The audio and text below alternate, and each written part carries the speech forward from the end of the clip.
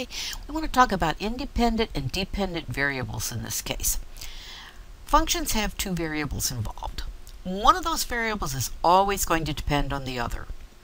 Most of the time, x is the independent and y is the dependent variable. For example, if you look here at the table that I drew for you, I chose replacements for x, the independent variable, and I substituted them in and got the values for y. Very easy. However, x is not always the independent variable. For example, if I'm talking about cost and number of items produced, let's use c and n respectively. Don't have to use x's and y's. Now, implicitly defined. These are harder. Sometimes functions are written in the form ax plus by equals c. Consider the following problem. I'm planning a party.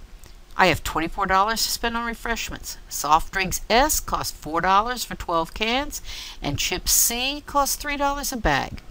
Write the function for purchasing refreshments for the party.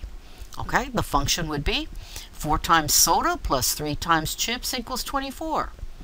Which variable is independent? Stop the video at this point and think about it. Now, let's look. Let's suppose that I say that chips are going to depend on soft drinks. So we're going to solve for C. C is going to equal 8 minus 4/3 S. Soft drinks depend on chips. So we're going to solve for S. And when we do that, we get 4S equals 24 minus 3C, or S equals 6 minus 3/4 C. Either way will work.